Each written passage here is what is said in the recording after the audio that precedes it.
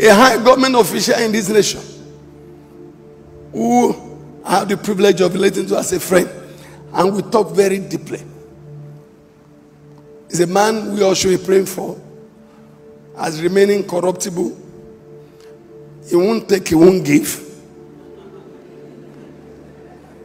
And if you try to give him, we will get angry with you. Shortly after he assumed office, an Igbo man came to him and said, blah, blah, blah, Your Excellency, give us your account where we'll be paying your own allocation every week. So he squared up and sat up.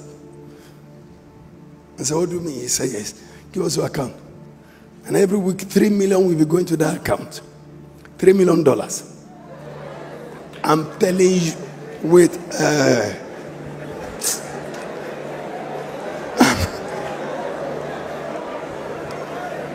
listen to this.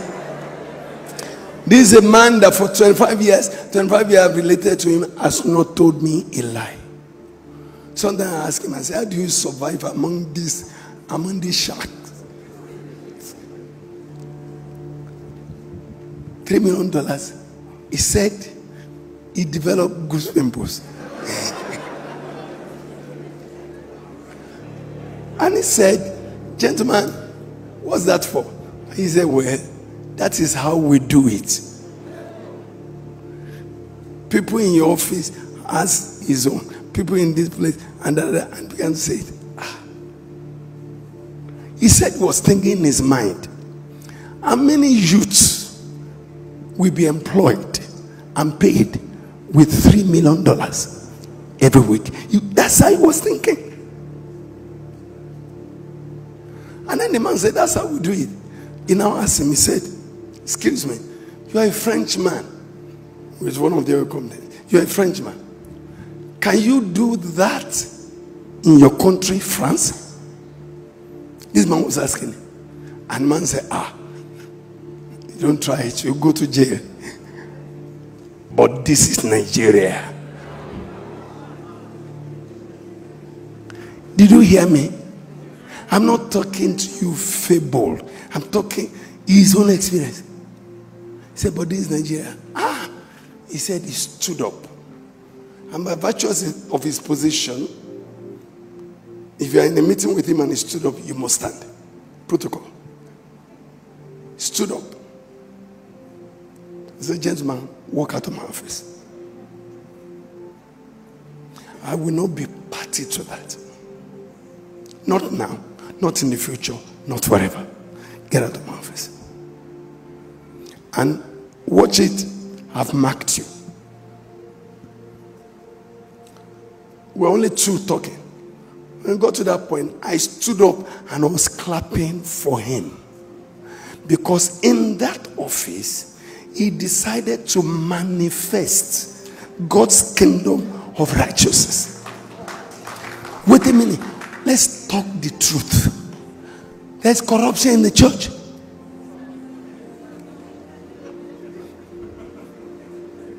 The preachers against corruption are corrupt.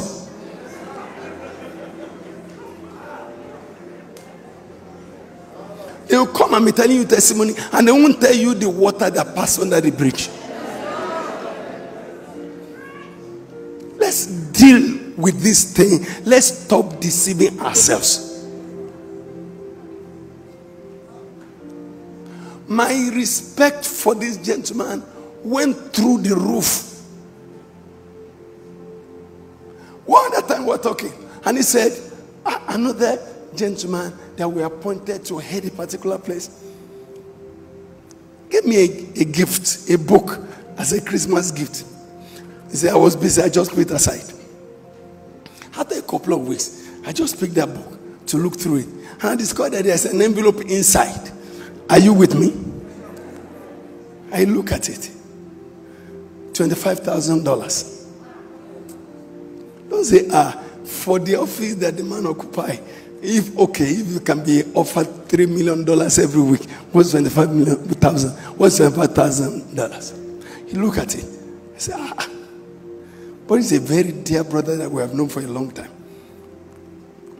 So he called him. See me. What about this? I said, that is your Christmas gift.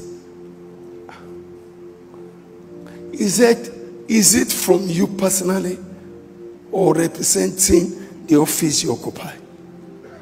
In that office you occupy, with what we all earn, how do you get a gift of $25,000 to give me for Christmas? Take your book, take your money, and don't ever try that again. And take note, I mark you.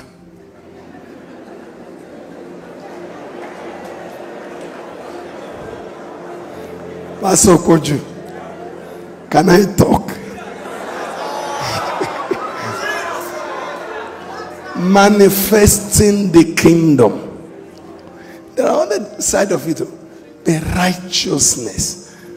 Don't stop. Let me talk to you as a father. Don't stop at saying, I'm the righteousness of God in Christ. I know that. I have known it since 1974. I've read everything about it.